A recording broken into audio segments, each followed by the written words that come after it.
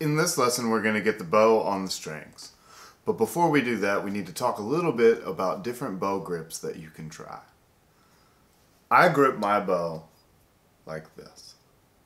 I have my thumb under the frog. I have my first finger around the stick at the knuckle, finger pointed back into the hole in the frog. The second and third finger ride on the frog, and the pinky rides on top, angled down. And I'm not doing a lot of balancing with my pinky. Sometimes you'll notice as I'm playing, my pinky is even lifted up off the stick of the bow. Most of the people that I learned to play fiddle from play with this bow hold. I can't say much more about it. I know that it is not a classical bow hold, and it's just what I've seen around West Virginia and Kentucky. And so this is what I've chosen to do because it's what I've seen the most of. There are some other options. A more classical hold is to put your thumb in the hole in the frog, finger stretched more around the stick, second and third finger still on the frog, first finger still on top. And if you're interested in more classical technique, it's really not something that I'm good at teaching, neither in the bow nor the fiddle. So this isn't a great place to learn to play violin. I've learned from fiddle players. I learned to play the instrument down like this first, and then gradually it migrated up my body. I had some shoulder trouble, and that's how I landed with the fiddle under my chin. But I really can't speak about hold technique at all because of that. I learned to play from guys that play like this. So I'm not going to talk about holding the fiddle at all, but I can share a few ideas on bow holds. That being said, this more classical idea, there are great books. I'll keep mentioning Suzuki books. I've looked at a few of the beginner Suzuki books and they're great. And I'm sure that'll come up in the next lesson also about fingerings. But if you want to see pictures of bow holds, the first Suzuki violin book has great photography of the more classical way to hold the bow. And then I've seen a lot of people who also choke up on the bow. Now, I don't know anything about where that comes from. I've just kind of seen it out and playing around. No one that I learned from really played that way, but it's definitely another popular way to play. It may make the balance easier and it may make speed easier. I'm not sure, but the guys that I learned to play from, they encouraged being able to play with all the hair from frog to stick. And if you're choked up, there's a whole part of the bow that you're not going to be able to use. So I hold the bow, again, at the frog, thumb under the frog, second and third finger ride on the frog, first finger around at the second knuckle. I'm tucked into the hole in the frog there, that little dip, and my pinky's riding on top. And so, because I hold the bow that way, I'm able to bow from frog to tip and back. So I don't have any trouble like if I were choked up, playing only with a little part of the bow. I don't have any opinion about what's right or wrong. I only know what I was taught, and that's what I'm trying to share here. Now here's a friend to talk a little bit about how to hold your instrument. Hi, my name is Nora Friedman, and I'm going to show you where to put your violin on your shoulder and how the left hand should look. When you're setting up any part of your instrument, you want to do it standing, and you want to do feet spread out so that they're underneath your hips. The violin should live on the very top of your shoulder and be touching your collarbone, and it should be right next to your neck.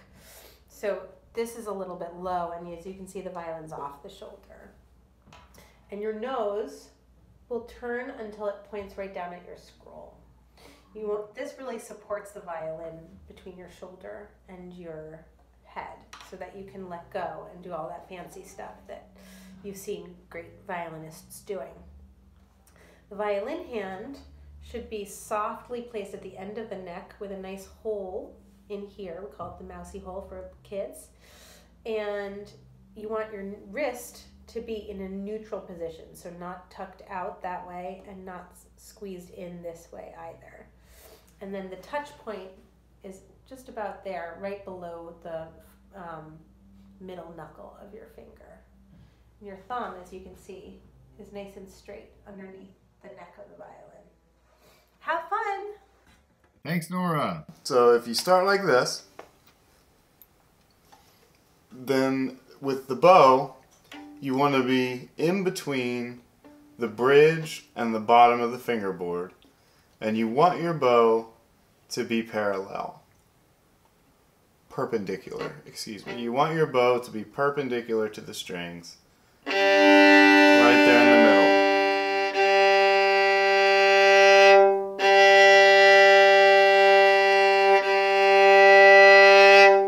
And that's a good first exercise, to just get comfortable playing each string from the frog to the tip of the bow.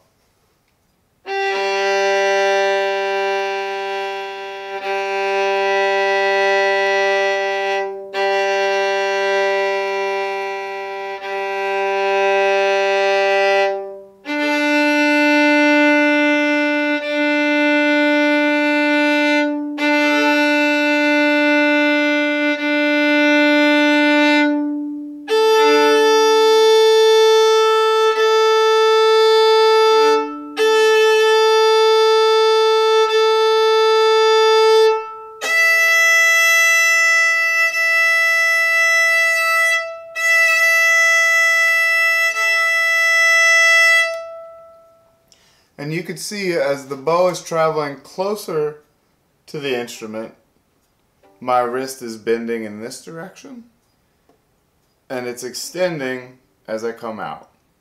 And I'm trying to do most of my motion from the wrist and the elbow and not from the shoulder. One great way to practice moving mostly from these joints is to play up against a doorway or up against the wall. So you'd actually anchor your elbow on the wall and play only from the elbow. So I can't move my shoulder at all when I'm playing like this. This is a seated version, but I would stand up, elbow on the wall, and play like this. So from here you can see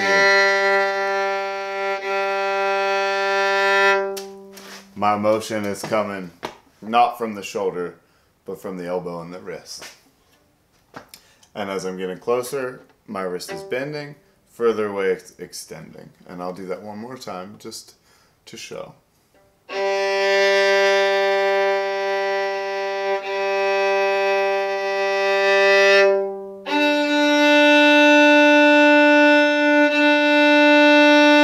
And again, just playing the open strings here. G, D, A.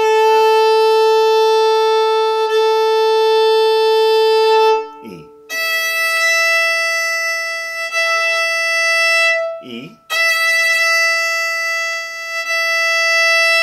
A,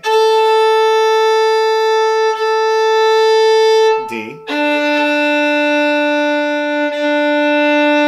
G.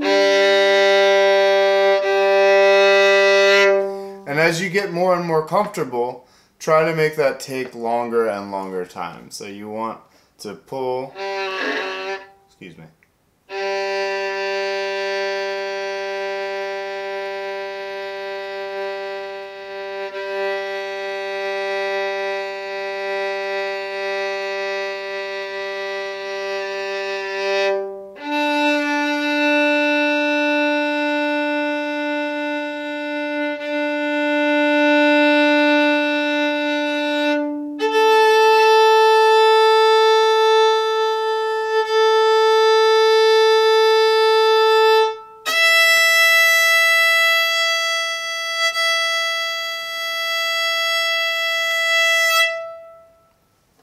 That's a good practice to get comfortable with the bow, and you can start to memorize the notes of the open strings if you remind yourself each time you're playing a string what the note name is of that string. The next thing I'd add to that practice is a shuffle bow. So this is a very common bowing in traditional Appalachian and old-time fiddle. This bowing goes like this. Long, short, short, long, short, short, long, short, short, long, short, short, long, short, short, long, and so on. you'll start this bowing on a down bow. So with fiddlers that play for dances, or what's kind of known as breakdown fiddlers, the down beat is often on a down bow. It's a common rule. It's a rule that's often broken, but just to state the rule in the beginning, you want the beginning of your phrases to start on a down bow.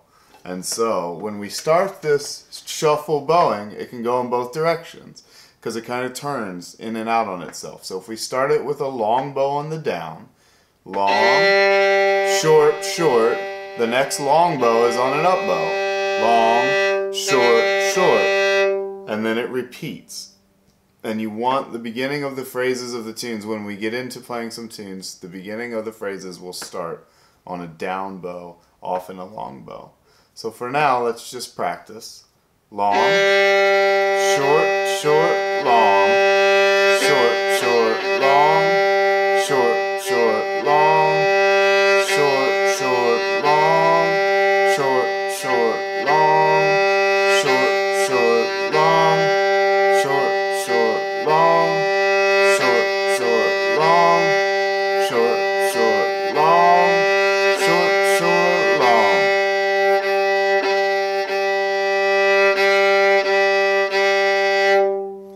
And as you practice, you can try that on each string. So if you put it on the D string,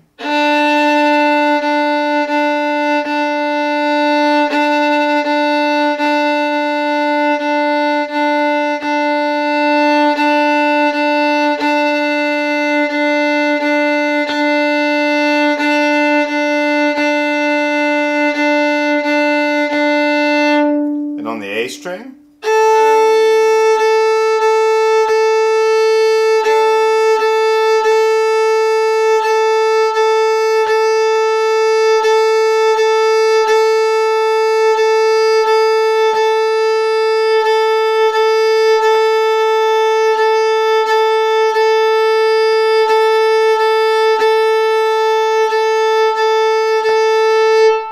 and on the E string.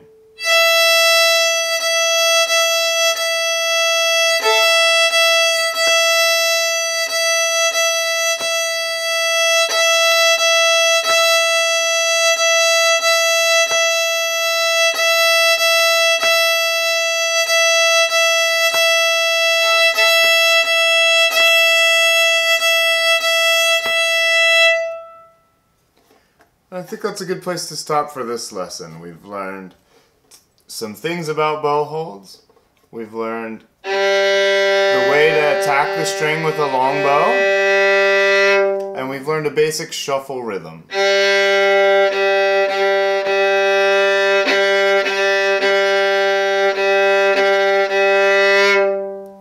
Next, we'll add some notes with the fingers.